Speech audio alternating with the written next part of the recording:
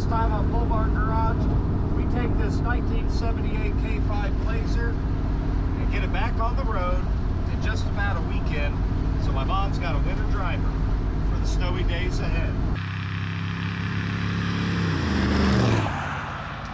Welcome back, everybody, to Pole Barn Garage. I'm in a different garage today, and that's because my mom's 1978 Blazer locked up last week, and mysteriously all the oil disappeared in it after a certain Gomer pile touched it. We need to swap the motor out of this because this is their only winter driver. It's the only four-wheel drive they got, and they need this old girl. So let's try to get this knocked out this weekend, and this is a video of necessity. Here's a real quick overview of what we're doing here today. So Dad went on eBay and purchased the cheapest small block Chevy reman engine you can find. But it comes with a hell of a good warranty. I think it's ATK that probably remans it, but sold through Engines Direct. And you know what? It looks pretty dang good. That's a no questions asked warranty for like a year. So what we're replacing is a 400 Chevy. But the Blazer is a 78 model that Dad's just been kind of working on here and there, and you know, it's a pretty nice truck. Sorry, the lighting's kind of rough, but I don't know, it's a nice old truck, and it needs to run like it looks. We got to yank this out. Small block Chevy and a square body. I mean, come on, how hard can it be? First step is going to be to pull this hood off, and since I'm working solo, I'm gonna just throw something up here to try to protect the windshield. You know, we actually care about this one, which is unusual on this channel, I will grant you. I get nervous when I gotta touch nice things.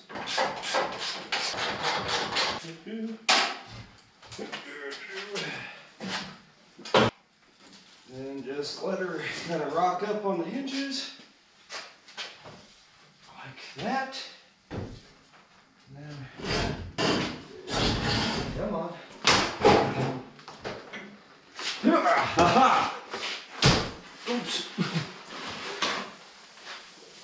A lot of headroom in here. Might have done that a time or two. Let's yank the battery and start removing radiator, drain the coolant, you know, take off all the ancillary stuff so we can get down to the bell housing bolts, torque converter bolts, etc.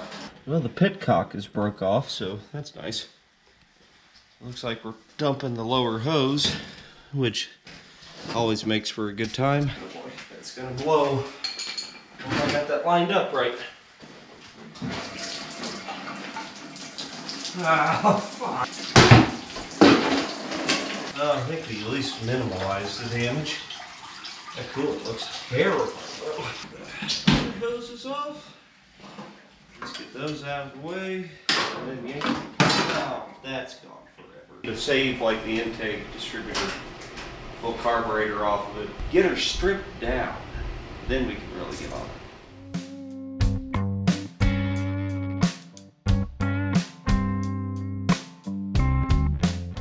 Pro tip for you: when you're pulling a clutch fan, they can be kind of a bear because of the you know, clutch. You'll see, like, when you just try to loosen them, it turns the whole damn thing, right? What you can do is either wedge a screwdriver in there or just kind of put a little pressure on the belt. There. It's going to do one of two things. It's going to roll the motor over it, or you'll break the nut loose. And well, we're not rolling this one over. The coolant coming out of this looks kind of like mud. That's in good shape. She got wounded pretty bad, I think. That's kind of how I'm going to be doing this one. So not a lot to say. You know, and I think of something that might be useful for you doing this at home, especially young guys with a pickup and they're trying to swap a motor. You know, you can use this as a little bit of a primer, you know. They tend to rust solid to the water pump. There we go. See, you put a little bit of grease on there, or oil, when you put it back together, and you won't have that problem. The other kind of tip I got, anytime I take a bolt or a nut off of something that can thread back on easily and stay on that component, like these nuts on the water pump, I'll start all the nuts on the water pump and keep them there. That way I don't lose them, because, well, I'm a lot less likely to lose the water pump than the nuts, although not impossible.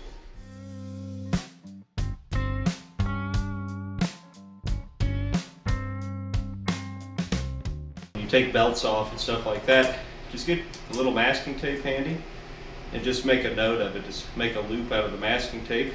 Like this is the power steering belt. So I'll just write PS on there, not postscript, PS, power steering. And that is my rendition of of a P and an S, you see. Fantastic handwriting. When it's someone else's car, try to stay organized, all right? If this is my stuff, no wait. I'm just dumping it in a pile. I'll figure it out later. I'm going about this all wrong. Normally I, wait to make the mess makers until I'm done under the car, but, not this time. That is an original lower radiator hose. It has GM stamped on it. Oh, dude, that's rough. Look at the rust in there. Somebody has been running a lot of water. This water pump off, leaving the accessories and stuff on there. Oh, right on the other side of my bucket. God dang it. See how bad this is glued on. Not too bad. Cleaned up as good as I can with a brush real quick. Not shooting for show quality here, but just better. Everything just goes back together better if it's clean and painted. So I can get these all rebuilt. New, brand new. Now we have the downside to truck life, which is, it's very deep in here. The engine is. But once you're in, it's not too bad. It's just the getting in, Oh, that was really tight. That was exceptionally tight. You're not supposed to be. Come on. Now come off of there. That'd be super killer. No? No, you really don't want to do that, do you? You son of a bitch. No. Nope, those are gone forever. Please pull the distributor ball in here. Chevy with an HEI, you just about need a distributor wrench. Yeah, it's starting to get a little warm in here. Having a heater is nice. Be gone.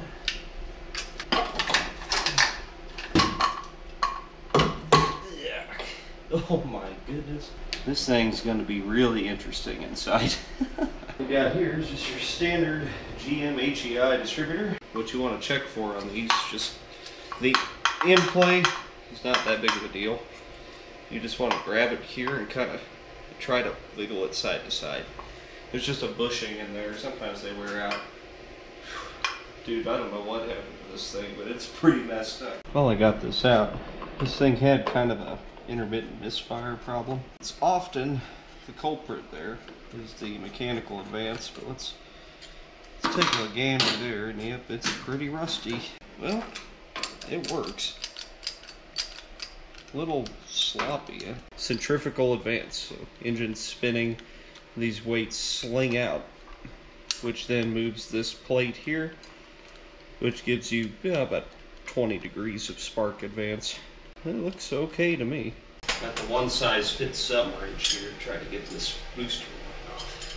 Put it off as long as I can. Now I get to weigh in my filth. And try to take the fuel pump hoses off. These are always fun on these, especially when stupid people work on them and point the hoses and point the clamps facing down, which is great. Why would you put them facing up where you can get to them? Why? I mean, no.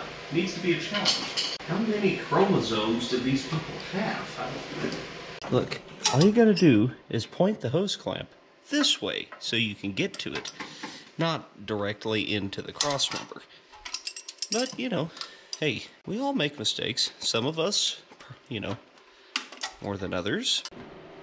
Yeah. How much you gonna puke? Not too much. Gotta yank the fuel pump to get to the motor mount bolt on this side. And of course. Oh yeah, of course. Can't do that. What was I thinking? Alright. And we'll need the fuel pump for the new engine. Anyway. Oh look, it's peeing everywhere. Great. Just go ahead. Let yourself go. Have a good time. Yeah. That's an old fuel pump. Like maybe an original fuel pump. And we are going to need to save the fuel pump plate here, which most likely means we also need the push rod out of it. So it's pretty easy to do on these. You just take these 2 bolts out. That should just pop off. Ha ha. There, like that. Up in here's a push rod. This fella right here. And that's what drives the fuel pump. We'll throw this over in our getting rebuilt pile here. There, look, it's brand new. We've even got silver parts getting rebuilt right here. This big old thing right here is the oil pressure sensor. It's got this funny little adapter on it, which is pretty necessary. Wow, that was finger tight. But you need that little adapter to get around an HEI distributor usually. And how these work is oil goes in that little hole there, which is why I just sprayed it out with brake clean. Oil goes in there and it pushes on a diaphragm. And there's a little spring in here, and whenever the diaphragm gets pushed, there's power going here. And so this just measures resistance. So as the spring gets tighter, resistance gets higher, which makes your gauge work. And some of them work the other way around, where looser makes them work the gauge. But basically oil in there, baffle, just pushing, and you know, it's just measuring resistance. Simple as that. And one of the last things we're going to do up here is take the headers off. Try to get the top 2 at least bell housing bolts out, and then we're going to crawl under it and take out the torque converter bolts and the remaining 4 bell housing bolts, 2 motor mount bolts, and we're ready to yank.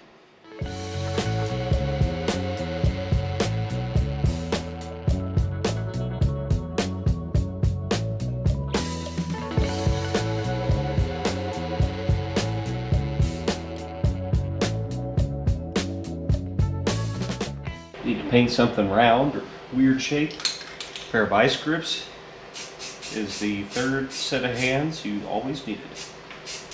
Yeah, a new motor ought to look like a new motor, I figured. And I'm going to go ahead and pull the spark plugs out of this just to make my life a little bit easier when I get under there and have to roll the motor over to get the torque converter bolts out.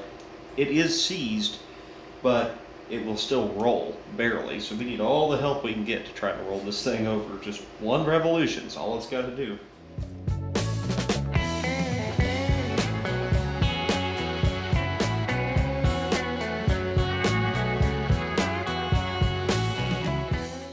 Now we got 5 out of 6 bell housing bolts out of there. Starter's unwired. Got to drop the starter, get that last bell housing bolt, torque converter bolts, motor mount bolts. But check out these plugs. Holy cow. Huh. Not looking real sharp. On these trucks, you got braces that go from the inspection cover up to the motor mount on that side, and I think a bell housing bolt on this one. In keeping with our theme of making this an instructional video, have you ever wondered what the knurls are for on a starter bolt? See, the hole in this end, where the bolt goes, is bigger. You see? And the hole up here is smaller. See how it doesn't really want to go in there? These knurls, when you put the bolt in, like this, those knurls are holding the bolt still up here. And that's going to keep the top half of the starter from rocking. You need that extra little knurl there to support that, otherwise you'll end up bending bolts, breaking them. I've seen it happen. So if you keep chewing up, you know, your flywheel and or killing starters, make sure you got bolts in. You should really replace these every time you put a starter on. Let's see if she's going to play nice or not. My money's on no. Oh boy. Damn. So they took this to a Gomer Pyle shop, and he put a flex plate on it a week before the engine blew up. It's crazy how that works. That dude needs to dial back his torque wrench about 100 pounds. But we're close. I can almost smell the finish line. But let's see if she'll even turn over for us with a breaker bar. Ah, barely. Oh, boy, she seized bad. Glad we pulled the plugs out, but probably just saved our ass. Oh. Alright, I can see the next one coming around. There it is. Starting to roll over. A little. Well, I just said it was going to roll over easier, and then it. Oh. Yeah, that's bad. You're going to You gonna let go anytime today? No. Huh. No, you're not. Motor mounts on a Chevy are stupid easy. Just a bolt and a nut, clamshell style, both sides. Okay, come on now.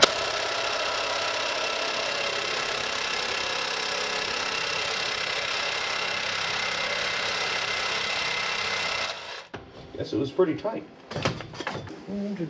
La la la.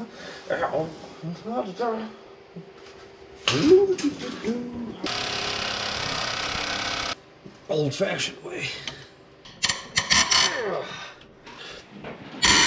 Jeez almighty. What the hell? Goodness. Well, she's pretty well ready for plucking now. Got both those out. Other than that wiring back there, there's a weird wire going all the way to the back into that starter loom there. I don't think we need to mess with it though, but if we do, I'll figure that out. But other than that, I think we're ready to go. Got the trans supported with a jack. Got the cherry picker hooked up. And I lost the jacker upper thingy for it, so this breaker bar will work just fine. We're just going to try to lift. And since we're leaving the trans in place, we're going to come up as high as we can and jerk. I did it, and it's puking. Of course it's puking. And right there, she's free. And the transmission is where it should be, so when we put the new one in, it shouldn't be too tough. Now, one thing I've had to do on these in the past is flatten the front tires to get it over the core support. We'll see if we got to do that here. Come on now. Don't be shit. Yeah, just pee your guts everywhere. That's fine. Get off of there.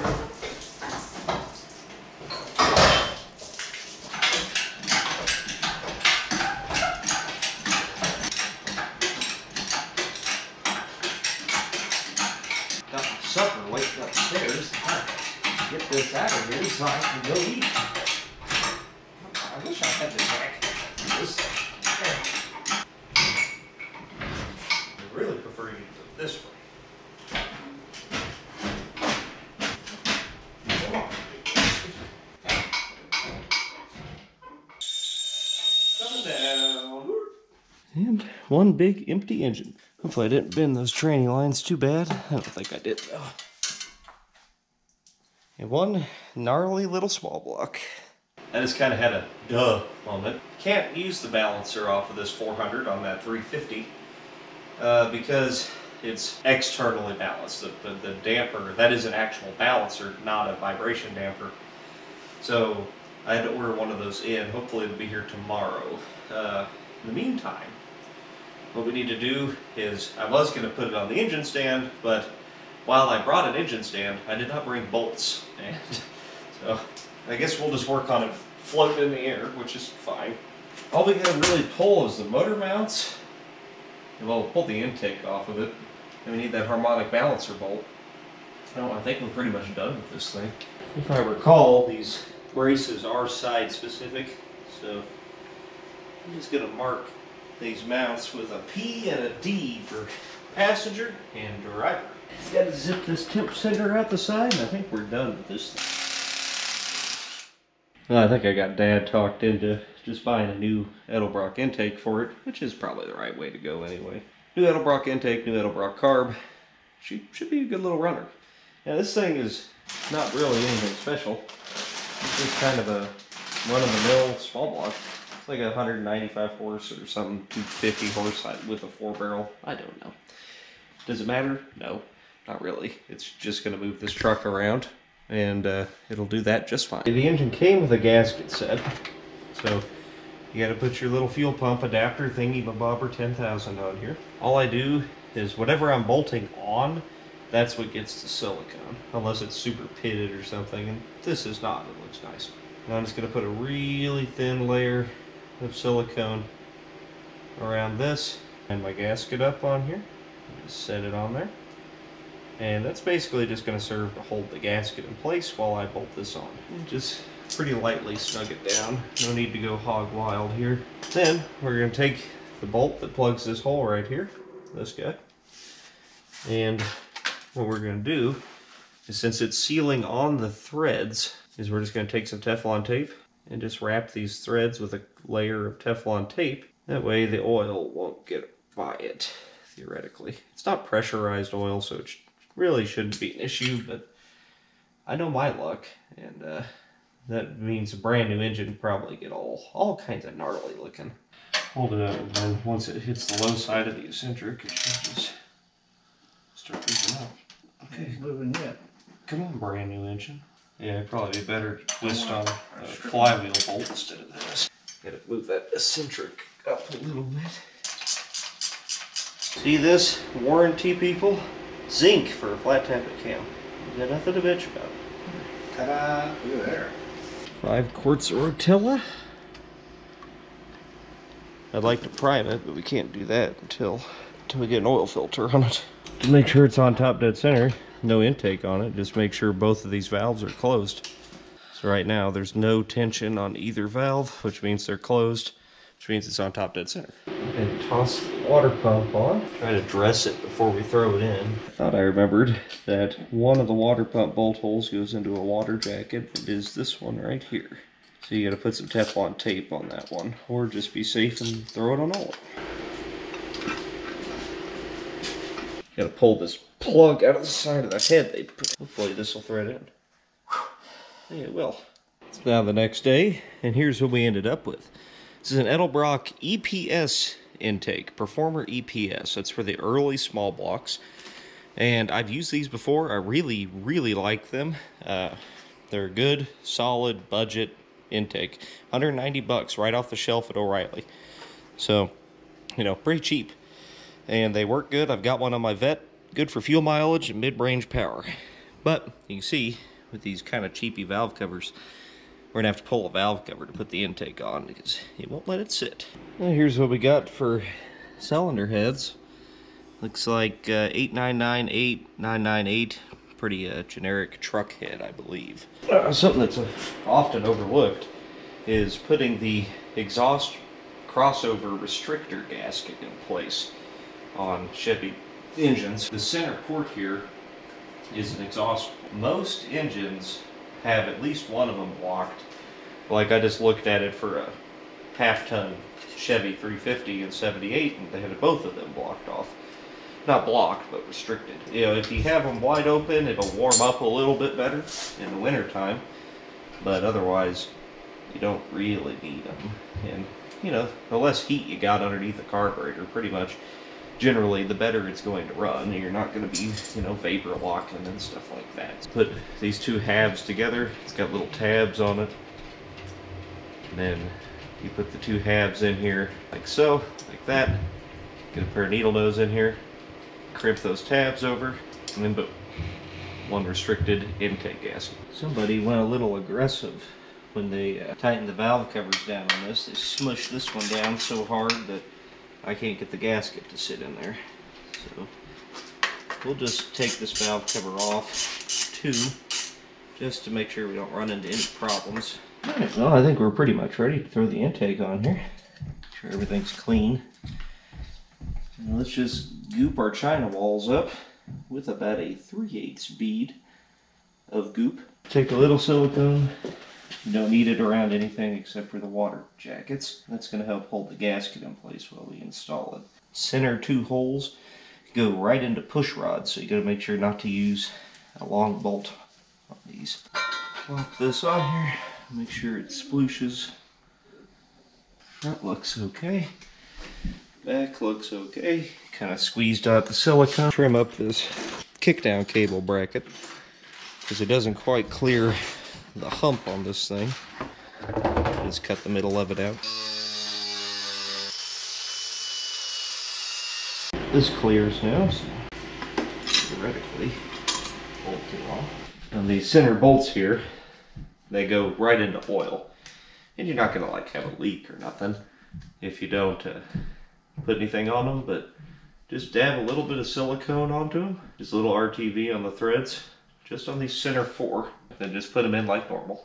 And that's gonna keep your intake from getting all nasty looking and stuff. Because it will, trust me. And when you're tightening something down, intake, cylinder head, crankshaft, anything, always start in the middle and work your way up. And snug everything first, then go back and get it tight. Bounce around till you get them all brung down. You'll probably try to loosen back up on you as you tighten more of them. Alright, I just need a regular box wrench for these middle ones probably. But see, they loosened right up as I tighten the outside ones. These inside ones got super loose. Torqued. The ligaments in your wrist pop, you know it's torqued. I'm gonna rob this right here. You can have a heater. Notice how that's a little hole, it's restrictive. And that's because this is the supply side, so it doesn't push out too much or something. I don't know. Now, if you work for Engines Direct, you might tell, you know, your guys to dial back the torque wrench about 300 Newton meters. So look at these. That's not how you put a steel valve cover on. That one's really screwed. They even bent the spreader thing. Well, I just went ahead and completely refurbished this distributor. It's brand new. And on a Chevy, you point number 1 at the left rear carb stud. Oh, wait. We need to prime this engine. It's new. So we gotta put the oil pressure sender in it, and we gotta lift it up just so we can put a oil filter on it. Otherwise, when we go to prime this thing, it's gonna spray oil everywhere. And this guy will just thread in and just try to make sure it's pointing back and away from the distributor. This is what you do with snap-on tools. Yeah, you got to make an oil pump primer. Huh. It's kind of an ad for snap-on.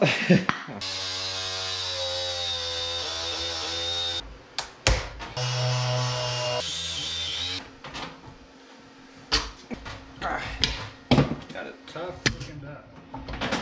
Here's what I got here. So, Chevy rotates clockwise, so if you want it to turn to the right, and, well, I guess I do need a flash so I can see the oil. So if we look down in there, you should see pressure feeding the rear cam bearing.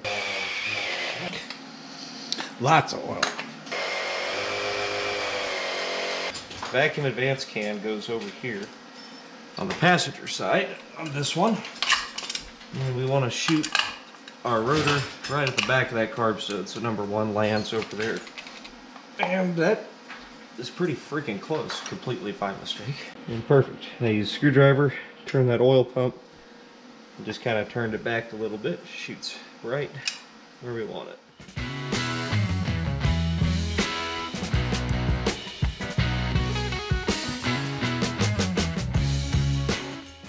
With your new harmonic balancer, or any harmonic balancer, put some on the outside of it so it doesn't tear the seal up, and some on the inside of it so it goes on a little easier. A little bit of oil. Just line the key up. And you don't want to pound these on. I'll show you how to put it on, but you can get them started with a dead blow. So this is a Harbor Freight harmonic balancer installer puller thing. Slash probably steering wheels and everything else.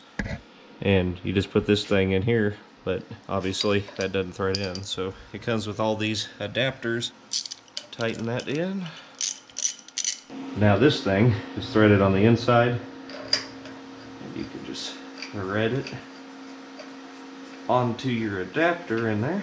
It shouldn't be too hard. It should go on pretty smooth. Now it is. You rock. Bastard.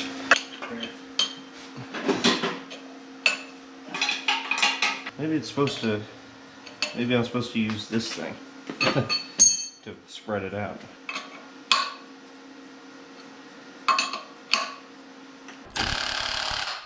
Torque. That flex plate don't fit. It does fit, but it won't seat nicely. We could probably force it, but I hate to. Well, I'm going to just put a couple of bolts in to hold it there until you beat it on. Yeah. I just These things crack so easy. Christ, that's a press fit. Still got no emery cloth. Got some sandpaper. Try to take the edge off of this. This side's where it needs to be pulled in. It's on there now. Not a fan, but it's on there. A little blue Loctite on these. Just a dab is all you need.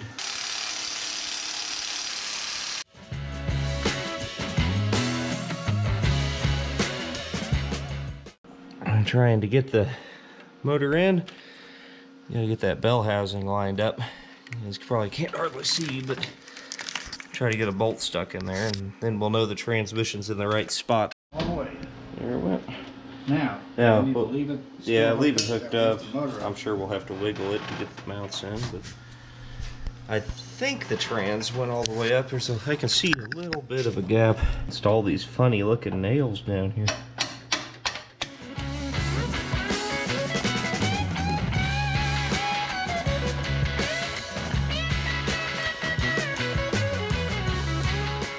Everything underneath is done. Torque converter bolts are in, all the bell housing bolts are in. The inspection cover is bolted on, the starter is bolted on. Now we are pretty much left with the piddly stuff up top. Fuel lines, headers, power steering pump, belts, hoses, radiator, distributor cap, carburetor will be here Tuesday. Tranny lines, pretty minor stuff really. I'm going to try to get as much done as I can tonight, and then we will see where we go from there.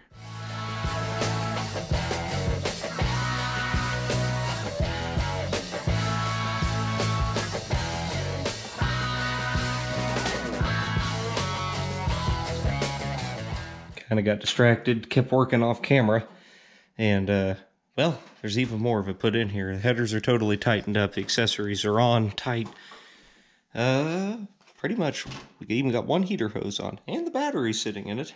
Looking at distributor cap, wire it, radiator, hoses, carburetor. That's pretty much it. We're in the home stretch. Came back out here for another night. Didn't have a whole lot of time tonight, but came out just to box up the old engines back in the crate. I figured I'd go ahead and throw this distributor cap on it. This is actually off of the Torino. It had one of these GM HEI things in it. And Dad put a small cap in it, so it looks a lot nicer. Gonna throw that on here, and maybe try to get it wired up, or throw the plugs in it at least, and we'll call it a night, and I'll come back out tomorrow and we'll wrap it up. Here's the flavor of spark plug we've got today. It's a Motorcraft plug for a Ford. Why? Because they were the cheapest ones, of course. So, you know, that's the way to do it. And you know what? It's a freaking spark plug, okay? They're all about the same. We just want to make sure these are gapped halfway correct. Looks like they're about 40. That's fine. 40 to 50, anywhere in there is good enough for HEI. For all you newcomers from Mortski Repair and Junkyard Digs, among others, welcome aboard. This isn't exactly the typical pole barn garage, but it is kind of two-car garage. Where are these babies made at, you think? Mexico? Better than China. At least they match the engine. And she's wired for sound now. But 1-843-6572, and if you don't have that memorized by heart, it's probably time to go back to Dave Freiberger's School of Firing Order Themed Apparel. Tell him I said that. Anyway, I'm done for the night. I'm tired. Gotta get up 5 a.m., hit the old gridiron. You know, a 40-hour week for a living, just like Alabama said. Back at it again. Hopefully today's our last day of working on this thing. We got a brand new carburetor over here in this Speedway box, and we'll be good to go with that. What's next? I think we throw the carb on, plumb that, radiator, trans lines, fan shroud, done. Right? That easy. Never. Here's our flavor of carburetor today. Edelbrock 1406, pretty basic, electric choke. Got it from Speedway in a little bundle that came with a fuel filter and a carb stud kit. Pretty cool. But, you know, these are pretty idiot-proof carburetors that run right out of the box. And that's really what we were shooting for. I'd say if you want max performance, probably not the carburetor for you. But if you want something that just starts every time, you don't gotta touch it for, like, decades, pretty good carb. Pretty good carb. There's a couple of things you want to do before you throw the carb on. And it all comes in this little baggie here. Carb stud. We can go ahead and plug in our electric choke wire. We'll have to go find somewhere to grab power from for it. But you want to ground the choke on these. What I usually do is do something you're probably not supposed to, but I usually just plug them in, and then I just run them right up to one of the carb bowl bolts. And yeah, it's always worked for me. These are a T25 Torx head. So just use a nut driver. You don't want to go crazy here. So we'll just put it right here. So first thing we're going to do is put the carb sets in. Don't gorilla these in now. All you'll do is tear up your intake, especially a brand spanking new one like this. Look at all this shiny goodness on this thing. Don't drop stuff down that hole now, then you've got big problems. Big problems. You know, for the ones that are a little sticky, I just take my vice grips, carefully place them on the shanked part of the stud, and just lightly twist them in. No hogging now. Sometimes if you can use the inside hole, you can put this little pin here on it, and it'll kind of help to keep your throttle linkage from shifting about. But honestly, this whole thing actually fits on here just fine. So, you know, this, just that extra bit here, even though it's not bolted down, will keep that from trying to pivot. Tighten her down. Get her all tightened down, then we'll worry about hoses and linkage, which we're going to have to get a little creative with. So we're going to hook up our vacuum advance line. Vacuum advance generally goes to ported vacuum, unless you need it to pull in all the time. Then you can throw it on the manifold vacuum. Easy way to tell what is ported vacuum and what is manifold vacuum. Ported vacuum is always higher on the body of the carburetor. Manifold vacuum is right down on the bottom, right next to the manifold. They don't provide you any carb linkage stuff. Got to buy all that separate, of course. And then on the back here, see that big old hole? Yeah, that's for, you know, vacuum booster for a 3/8 nipple to stick out of. And usually they used to come just plugged off, and you could take the plug out if you didn't want it. Turns out this is how you do it. The Quadrajet has this thing, this little flare fitting adapter, flare to pipe or something, in the back of it. And this threads right into the Edelbrock. And then I can use the original booster line, maybe even run it through its factory routing. That would be cool. No vacuum leaks. No leaks. No leaks. I'm always losing things. Is anybody else always losing things? I'm forever losing everything. If it ain't bolted down to the ground, I'd forget about it. It's gone. I straddle it and bend and tweak and force and shove and... Why am I doing this? Why don't I just run a little bit of extra rubber hose? Nope, it's gotta be nice for Mom. Gotta undo some of my usual hackery. See, you really can't half-ass things until you know how to whole-ass them, you know what I mean? So, every now and then I like to, you know, I like to freshen up on my not half-ass literally everything. And there's our throttle linkage. Bolted down here. It's snug. It ain't moving nowhere. Now what we gotta do is aim for this hole right here. Try to get something in there. And likewise for the kickdown cable. So this bottom hole is for the kickdown. And I robbed the thingy off of the Quadrajet right here. And it doesn't fit. So I considered drilling out the hole. I don't know. I'm just not really into drilling holes in brand new parts if I can avoid it. So what I'll do is just use this bolt right here,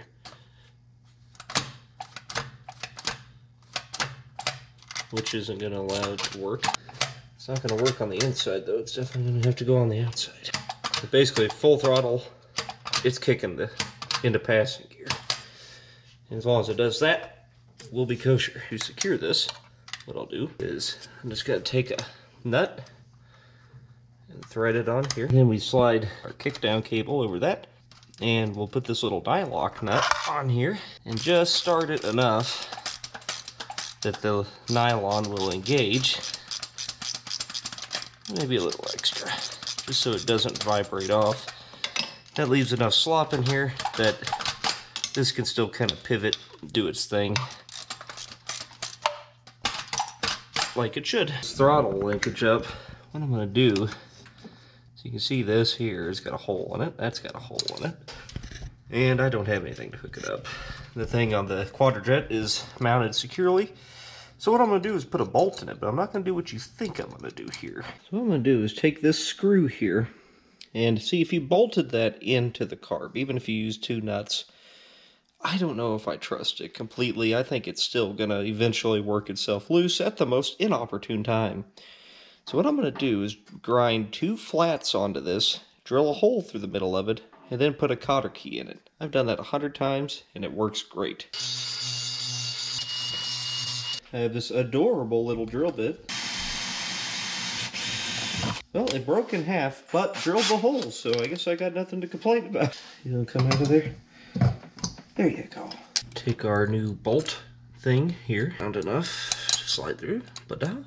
Ding ding. Looky there. Now we'll take our nut. Okay. We'll take our nut, tighten it all the way down on there. Maybe using a nylock nut isn't the wisest thing here, but it's the only thing I got. So here we go. Beautiful. Now if we can, it's always nice to fit a washer on it. And then try to fit our cotter key through there. Preferably both halves of it. There we go. Bend it over and boom. One throttle hooker upper 6000. That's patented. You owe me money if you use that. We're all plumbed here. Fuel line running up, kind of off to the side. You know, not ideal, but well, there's not really anywhere else to put it, so that's where it goes. We got to find a power source for our electric choke. So what I'm going to do is hook up the battery, make sure it doesn't spontaneously combust. So far, so good. And we're going to go look for a key on 12-volt power source. Well, here, ignition. How about you? Huh? How about you? That looks likely, and it's open. There we go. That's where we'll grab it, right there. We got one extra spade connector right there. It says ignition. I know it's tough to see, but take my word for it. All right, got a little female spade on here. Come back here light. And we're just gonna hook that up. And now with keyed power on our choke, it will supply voltage to the bimetallic spring inside of that choke housing, and it will slowly expand that spring, thus opening the choke. Need to route that a little bit cleaner so it does not get ripped out and go bye-bye. Oh, yeah, just go ahead and vomit the rest of that. Oh, yeah, no. 1 second. Oh, God. Oh, no. I was doing what I thought was a pretty good job of not creating an environmental disaster. But I was, of course, wrong, as usual.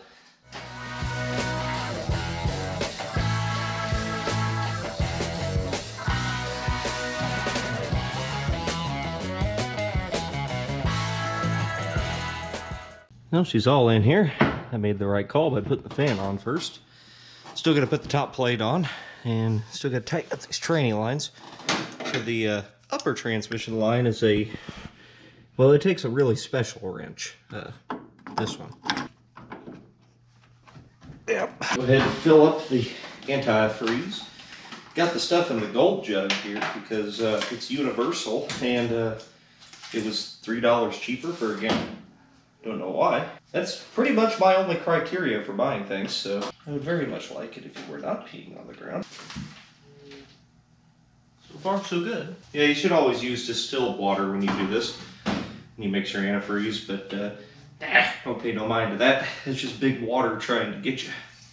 Actually, it's pretty cloudy looking. They must have some pretty hard water here. It is still not peeing. Good sign. Picked up this fancy new timing light just for this. One of the nice dial-back ones. I had one, but it died. We'll go ahead and get it set up because that's going to give us a tack to look at. We can kind of see what it's doing. I don't know this for a fact, but I'm assuming the cam isn't broken in this. And because it's flat tapping cam, it means we're immediately going to need to go to about 2,500 RPM and hold it there for about 20 minutes. So it's very important we get this started as quick as possible. So I am going to cheat a little, try to get the fuel pump to pull some fuel.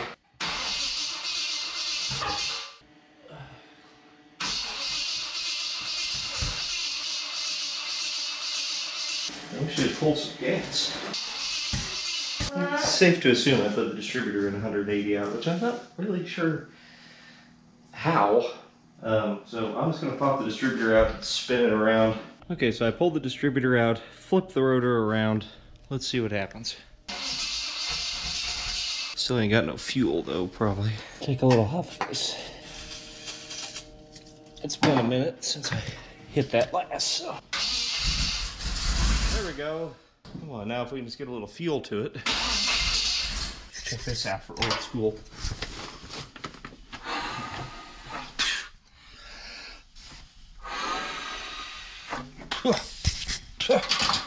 Spit back out at me.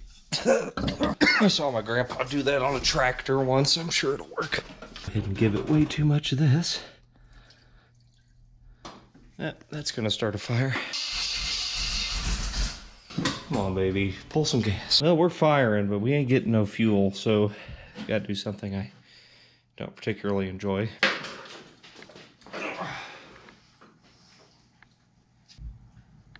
Here's some gas. Pulling a little bit of something.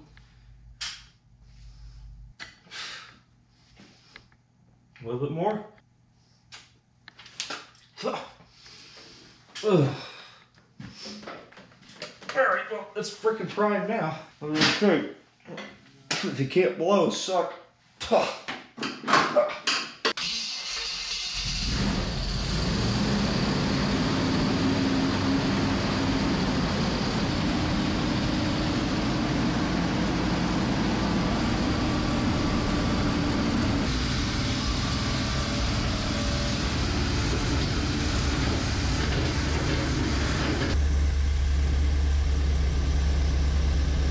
The only thing I can figure is in these instructions over here, it says to adjust valve flash immediately after firing the engine, which is weird. Why would you need to do that?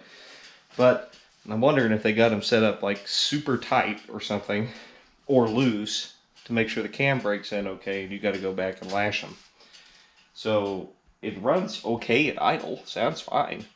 So then it's only when you put it under a load and it kind of clears up, and it kind of, you know what I mean? I think it's probably valve flash.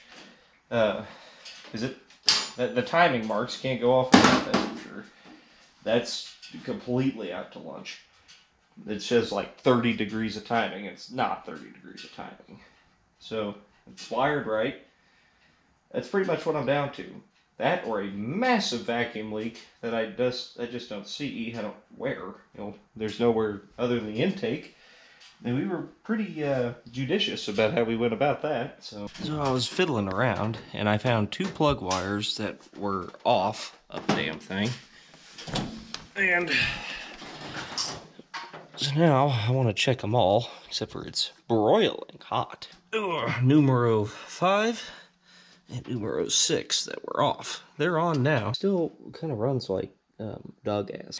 Part of me's wondering, fuel filter draining back, maybe fuel pump's not pumping out enough. It's the label they gave me. And it's just a small block Chevy. I set them and forget them like 99% of the time. Oh no, hey, look at the vacuum port that's wide open. Son of a bitch. It just had everything working against it. Well, let's try to plug that real quick before I run out of time and end up pissing off the whole neighborhood. It's plugged. Let's just see what happened with that. Doesn't sound bad right now.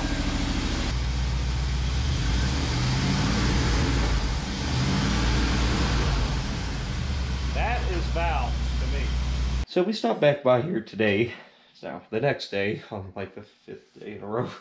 But anyway, I grabbed the cap and coil off of the GTO, the Holy Goat, and just threw it on here just for grins, because this cap and coil, this cap and coil came from that Torino, and the Torino didn't run very good, but, I figured what the hell. And then this cap and coil was on the Blazer. And you can see that button is totally blasted in there. See how carbon that is? It's gone. And so that's why I used the Torino's coil, because it looked a little better. But take a listen to this.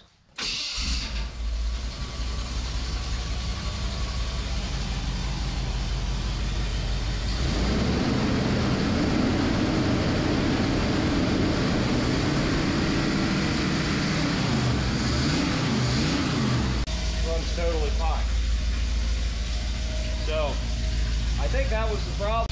I am going to try to dial this timing in, but it still says it's way advanced. And I know it isn't.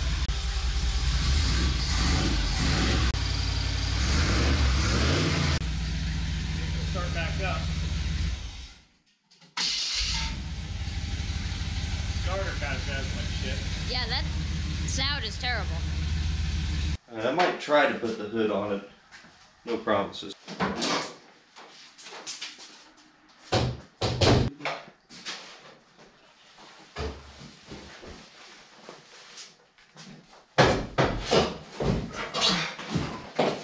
Go to the other side. You crawl up on there and just kind of scoot it over. Okay, go. Alright, hang on. You're gonna have to lift up over the hinge. It's gonna be hard. Here, come hold this side. I'll do that. I'm gonna be coming this way. Okay. You get your side in first? Yeah, let me just do this. Yeah. That way it's got something holding it. Heavy. Huh? This thing's heavy. Yeah, it is. Cool. She's on there. Oh, it doesn't need to be like adjusted or anything? Well, I looked to where you see where the old washers were. Oh, yeah. And I just kind of guessed off of that. Hello, look at that. Looks fine to me.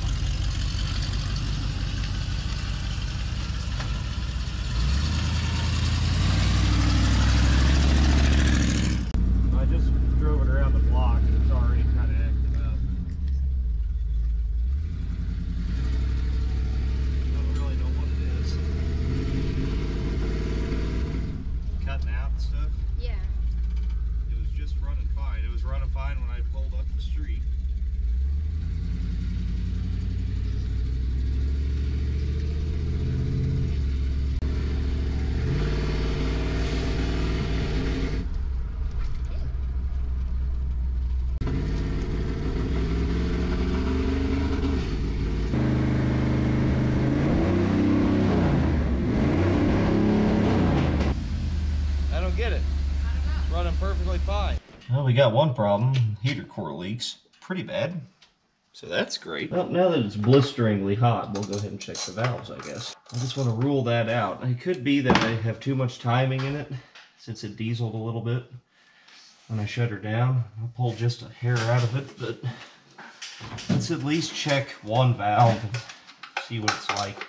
My only thing is, if it was valves, it'd probably sit here and do it while it, you know, while it was just sitting here. It wouldn't necessarily need to be running and moving to, you know, act that way.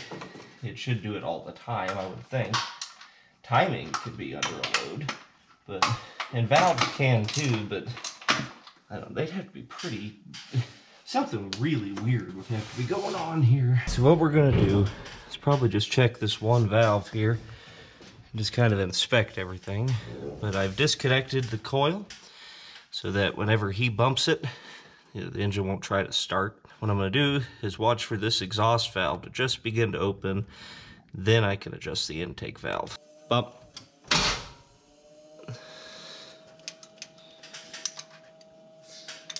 don't see anything wrong with these. And I guess I didn't take into account that those lifters are probably pumped up from running.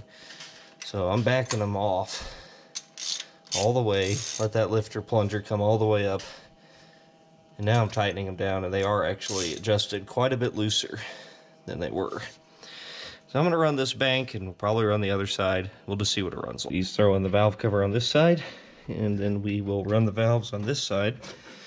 And I did notice some discrepancies in there. There were some that were pretty damn loose, and some that were pretty damn tight. Enough that it would make that big of a difference? I don't know. But I do know that they're all pretty even now, so... Bump, bump, bump, bump, bump, bump, bump, Bop. Bop. Okay.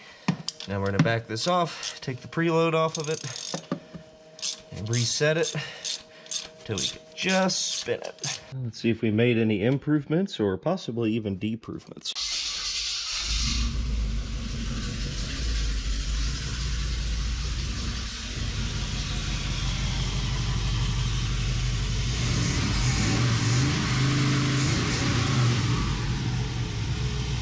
Sounds fine.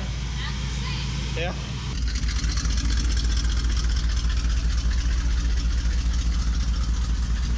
Takes two.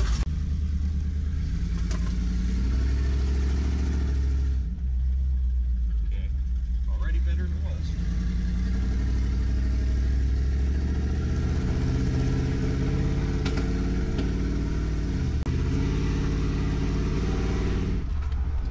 Maybe it's clear enough.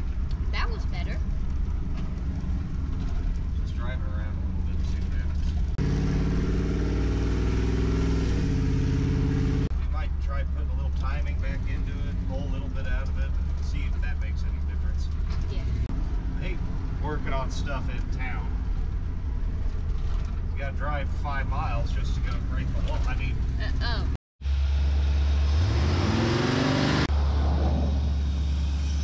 it's a little better. It's not carrying on and stuff. I mean, I know the distributor's in a tooth off. Maybe it'd be that simple.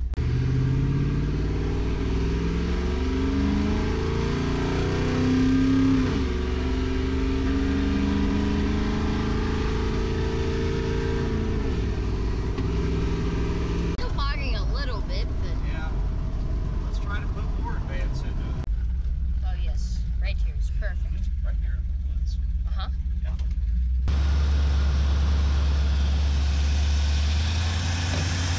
That's a lot. That's probably too much.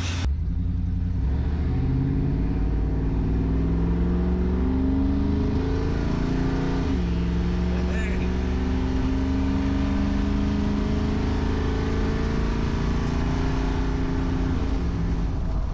That's pretty good. It bogged like once. Yeah, it's still not happy. I may have gone too far.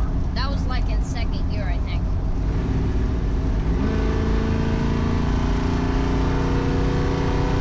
I don't know, man. It picks up pretty good.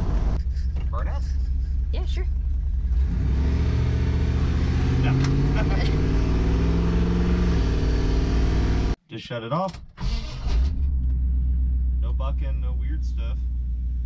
So it can't be too far out of whack. Let's just stop by our house and see. Okay. Give her a once over. Plus, I'm out of smokes, so we gotta stop by the house. Oh my god. Well, there's the sun. Perfect. That's Yeah. exactly why I put it there. Thanks. Whatever company sent me that. Want more? Found a few issues. One, we got a burn through plug wire right here. And that might explain our little intermittent kind of. And also, the power wire for the distributor was, I literally touched it and it just fell out. So I threw a couple zip ties around that to hold it in. And, because I'm lazy, we were maxed out on our advance. So I moved every plug wire counterclockwise one position to kind of give us a little more play. So now we're going to have to try to time it again. But let's see what that did.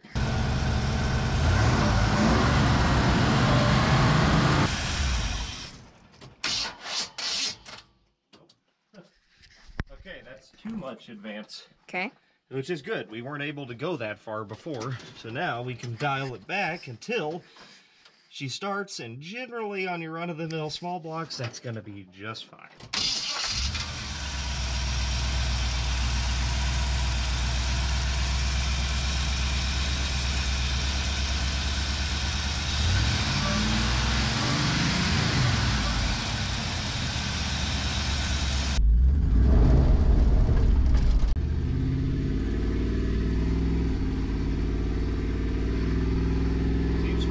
now? Yeah.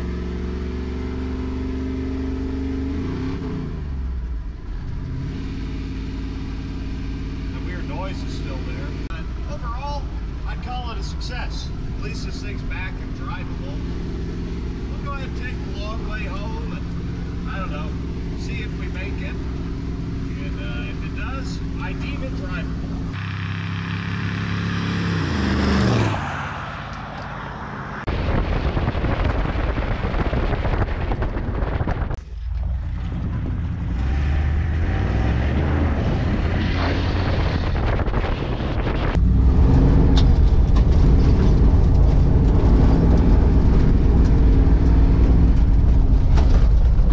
Made it back, no problem. Shuffling those plug wires around seemed to make the difference, and she's cool now. I mean, she runs nice, smooth, got good power, no weird stuff going on. I still think it needs a module. Still think it obviously needs a set of plug wires. That, little tiny stuff like that. But I think as a whole, our engine install was a success, and if somebody had more time than I've had the last couple of days, we could knock this out in a weekend. So I kind of hope this is just a little encouragement, especially for you younger guys. If you're out there and, you're out hot rodding for your girlfriend on Friday night. Oops, there goes the rod. Well, the world is not over, right? Granted, we bought a crate engine. You go find some junkyard motor, swap it in here, you're good to go. But remember, you're always going to run into little BS crap like we've been dealing with for the last day. And don't let that discourage you. There's a troubleshooting process for things. Just work your way through it, and you'll probably find it. And when you don't, just sell it to the next sucker. That's going to do it for this video on Pole Barn Garage. Make sure you check out all the other videos if you're new, from Mordski Repair, Junkyard Digs, No Nonsense Know-How, all buddies of mine. Check them out as well. I just had to do this. Mom's ready to go back on the road. She's asleep, otherwise I'd have her on and see what she thinks, but I know she'll be happy. So.